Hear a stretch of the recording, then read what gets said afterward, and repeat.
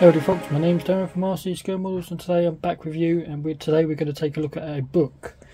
This book is from Phoenix Scale Publications. It's on the F-35, so it's all variants from the A, B, C, and there is an I version, which is the Israeli version, but it's based on the A. They changed theirs up slightly. They do talk about all the differences between each aircraft. There is some stuff in the back to do with models and what kits have been available. As of date of this book being made, the Tamiya kit got released later, so Tamiya kit's not in the book, but it will give you good reference material of how to weather, paint. It's just going to be a great book on the F-35 when it comes to building the Tamiya kit or any other kit. So this is what you agree with. This is exactly the same. It's the Blue series. There are several other books released. The other series of books they do is the Wild Weasel, F4 Phantom, F-16 Falcon, US version, F-16 Falcon, NATO and other variants for other countries, Lightning, which you see here, and the Griffin aircraft, which is the Sabre Griffin. Sorry, Saab Griffin. So what we get inside this one is pretty standard. You've got some advertisement, which is going to be as normal. So straight off the bat, they're talking about different parts, basic history, great reference pictures. This is a very cool shot. You could always make your kit like this as well in the process of it being made. So it's in that have glass colour on certain parts, but certain parts of the aircraft is this iconic blue, which is probably like the primer colour underneath the aircraft. That would be pretty cool to make. Early aircraft for testing. They all talk about the early aircraft and how the aircraft is in development. So it's great reference material for reading and images.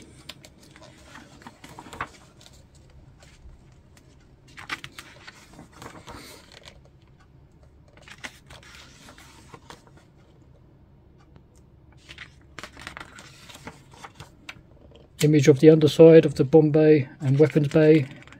This is the US version in service. We have one here which is pretty cool to do as well. Instead of doing it the have glass grey colour, you could do it in this aircraft which has some kind of pattern on it, like camouflage version. These are going to be all the US version. Great shots. There's the B version, which should be carrier based. Is it the VTOL version?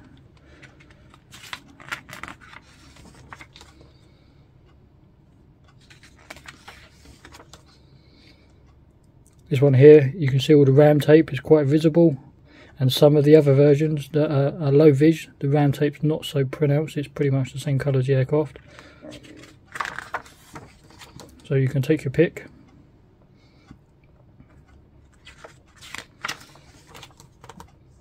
Very cool tail markings, instead of just being the boring grey. Great shots. Now we go to UK variants. UK variant is only the, what variant do we have? The B, which is VTOL version, so it's carrier based again. Great shots. I believe Intillery or Artillery do the B variant. Now we have Israeli version, which they call F-35I, and so basically it talks about the electronics and countermeasures and stuff is slightly different to their counterparts from the Americans in US and other countries. Their electronics are slightly different. Great shot there of the Israeli version. Then it goes into Australia versions, what countries use the other aircraft. So Australia, you have the A and B variant. Denmark has the A variant.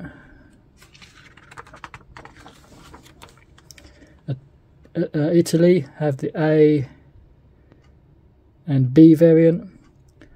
Netherlands or Nor have the A variant,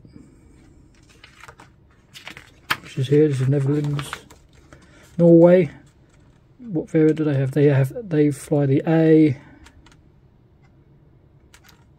Turkey, they have the A variant, and then Belgium, Japan, Poland, Korea, Finland, Greece, Spain, they all fly the A variant. So we have profiles of the aircraft, so Israeli, Americans, Australia, and this tells you which ones are which. Again, all aircraft are going to be that grey colour, which is very boring, but that's the way it is. Now we have great reference walk-arounds and close-ups of the aircraft. So this would be ideal for, especially when it comes to painting and weathering your model. You would think the aircraft wouldn't be that badly weathered, considering it's a new aircraft, but you'd be totally wrong on that. Great shots of the landing gear. So it's going to be that internal white colour, which is the insignia white, and obviously parts of the landing gear are dark grey, and you can see there's oil stains on the landing gear. This is a great shot, especially on surfaces of the aircraft. You think it'd be nice and clean, but it's not. You can see how worn and dirty the aircraft is, even for a new aircraft. It is quite dirty. And it talks about what some of these segments are. Great shot there of part of the cockpit. This is, I believe, is the one of the UK versions, or the Americans, I'm not sure. Could be American version, because our flight deck crew members are not like that, so I think that's a US version actually. That's is the B. We don't have the B. Great tail markings and fog covers. Great shot of the bomb bay and weapons bay, sorry, even. So when it comes to do the Tamiya kit, which is highly detailed on that, it's going to require a lot of detailed painting. Blacks, there's yellows in there, there's reds, there's copper, there's greys, there's whites, you name it, it's all there. So great reference material. Now we have the B variant, which is the aircraft carrier base version. Great tail markings. I wish they would release some of these decals. Now we have the A variant, and it all talks about all the differences between each aircraft. Great shots. Photo gallery, so great images.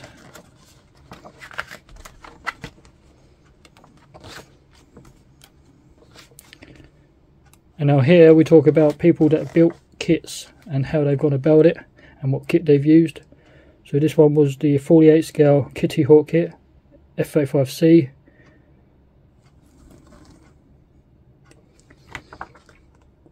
Fully loaded weapons, so that's the beast mode. Someone's built the 72nd artillery version, F-35A. So that's the VTOL version. No, sorry, not the VTOL version, that's the normal version. So nicely done. Here's the one I was talking about earlier, having it in the primer blue colour, rollout as they call it. 172nd scale, 135B artillery. So the B is the same as the Tamiya. Nope, sorry, Tamiya do A. But it doesn't matter. You could still do it in the blue. It'd be pretty cool, I think, to do your kit like that. It'd be something completely different. How they've gone about it. It's nicely done. I do like that actually. 148 scale artillery, F-35B. So nicely done again. This is UK version. Nicely done.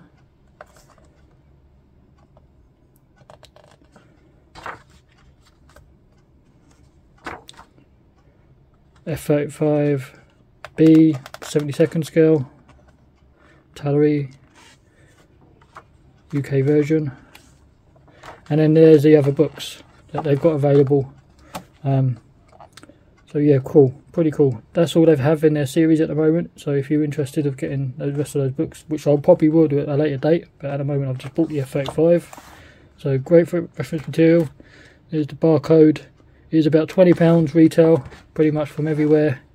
QR code will take you to the web page and whatever. So if you're interested in getting a good reference material book, or you like collecting books, which I do, this is a great one for your stash and collection. Like, comment, subscribe, and I'll catch you next time.